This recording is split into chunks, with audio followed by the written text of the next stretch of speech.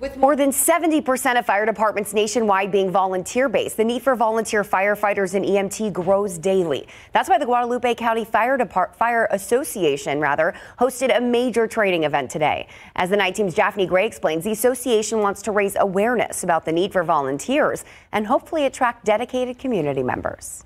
All right, you're leading, go in and go left. Volunteer and career firefighters from multiple counties, including Bexar, Guadalupe, and Comal, united today during the 2019 Mario Lopez Memorial Spring Fire School. The training took place at the Guadalupe County Fire Training Facility, where firefighters were put in various scenarios. We have one victim coming out. One victim coming out.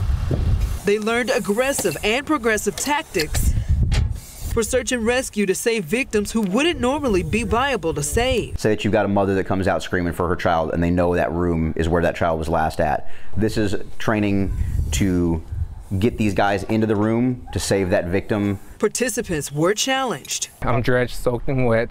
I'm covered in sheetrock. We're covered in burned up materials. And the whole purpose is just to try to save that person's life because we're not here for us. President of the Guadalupe County Firefighter Association, Eric Johnson, says training like this is important, especially with the nationwide shortage of volunteer firefighters. And that's a combination of work, the two household income, and just time constraints. It wears you out, having about the 60, 70 pounds of extra gear on top of you, and then you're in an environment that's anywhere from 300 to 1,000 degrees trying to save a life. He says to be a firefighter, it takes a little bit of crazy, a little bit of guts, but a lot of heart, which is all worth it in the end. We do it for the community. You know, we do it to save lives. We do it for them. Japhanie Gray, KSAT 12 News.